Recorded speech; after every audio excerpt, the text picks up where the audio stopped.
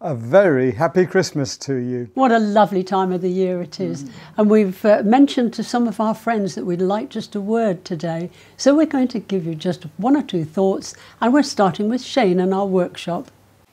Particular favourite verse of mine is Isaiah 9 verse 6. It tells us that Jesus is given to us as Saviour, He's Lord and has authority over all, and also shares with us some particularly lovely aspects of God's character and nature. And He will be called Wonderful Counselor, Mighty God, Everlasting Father, Prince of Peace. As much as I love Christmas, I love the glitz, I love all the colours and the lights, and I love the baby in the manger, but so many people, that's all they see is the baby in the manger. They don't see what Jesus is to become, a wonderful Counselor, a mighty God, King of Kings and Lord of Lords.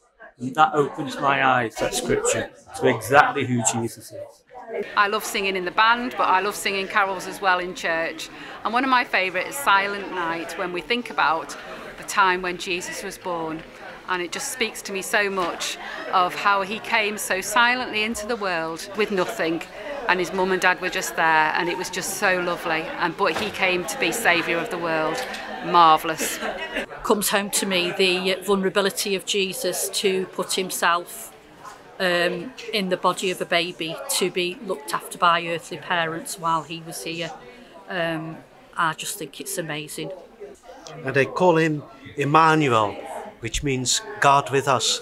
And that is such a striking thing, that God is with us, and that there's a plan for our lives, and that we are not in a godless place, but in a place filled with God, with a hope of eternal life. The Word became flesh and made His dwelling among us. We have seen His glory, the glory of the one and only, who came from the Father, full of grace and truth. The most powerful words that we receive His love, His mercy, transforming our lives. My life especially. Thank you, Lord. Oh, great to hear those.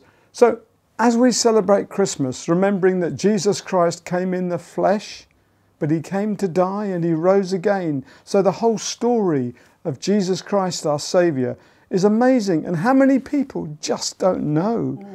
So I'd encourage you to share the gospel, because we are in end times. And one of the things that I've done is to get these gospels, just John's gospel, but it has a salvation prayer in as well.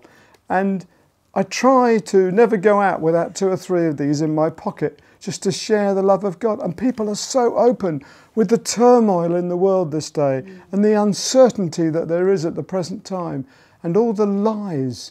People are open to the truth of the gospel, and they come from the Pocket Testament League, which was actually started by Cadbury's, the chocolate people, in Birmingham.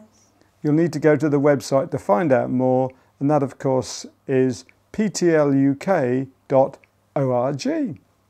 David gives out so many as we go around places, and of course we look to God for the fruit, and His word doesn't return to Him void.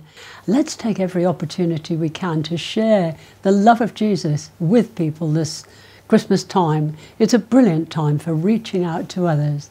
So as we celebrate Christmas, let's remember that as well as His first coming, which was foretold all through Scripture, we're now looking forward to His second coming, which may be soon.